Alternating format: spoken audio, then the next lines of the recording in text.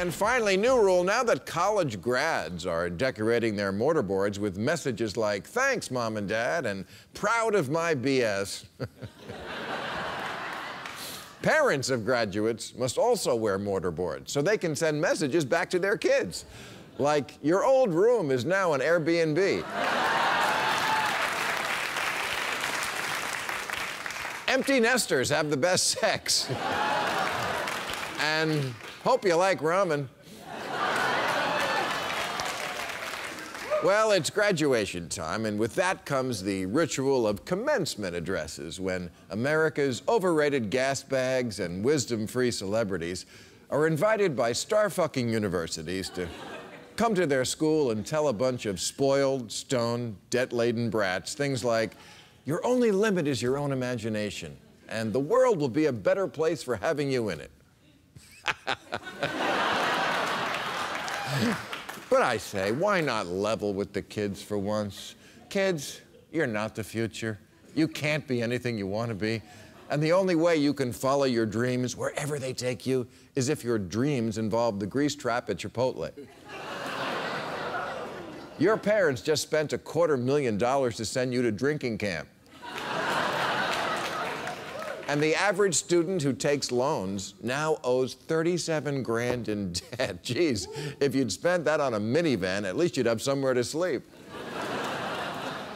But cheer up, kids, because if you think it's bad now, take solace in the thought that in 25 years, it's gonna be so much worse. Can you imagine what a commencement address will look like in 2041?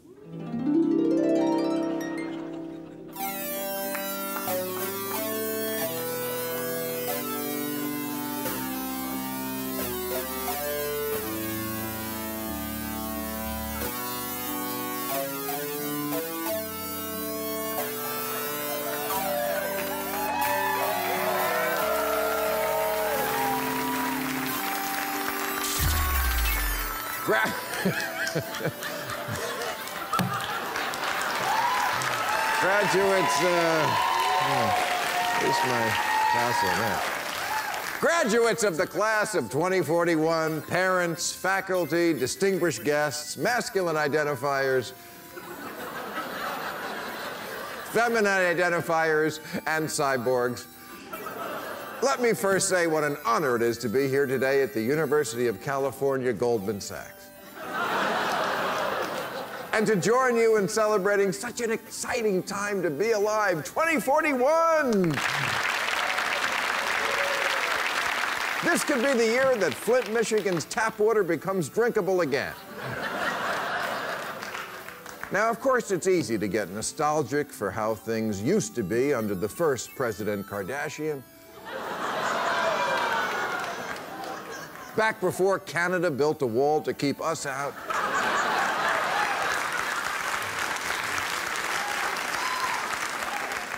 And back when a person starting out in life could still get a studio apartment in San Francisco for only $2 million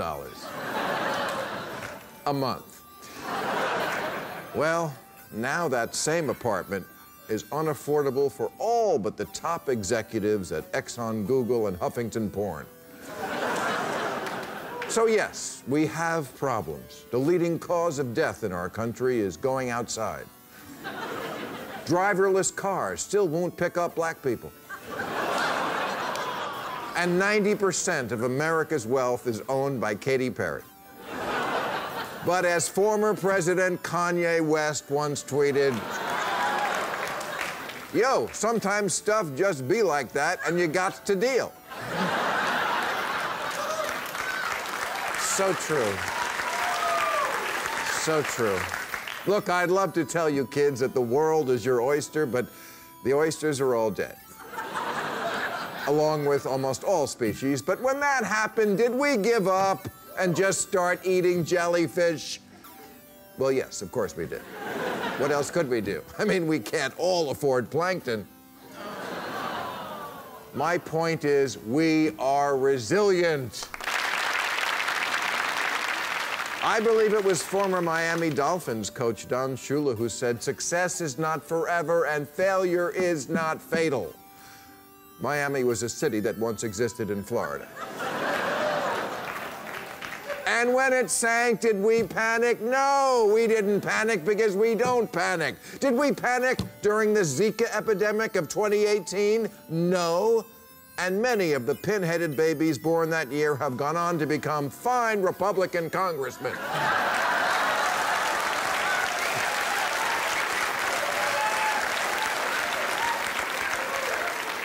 Did we panic when Jesus returned to earth, took one look at us and said, "Fuck you," and left?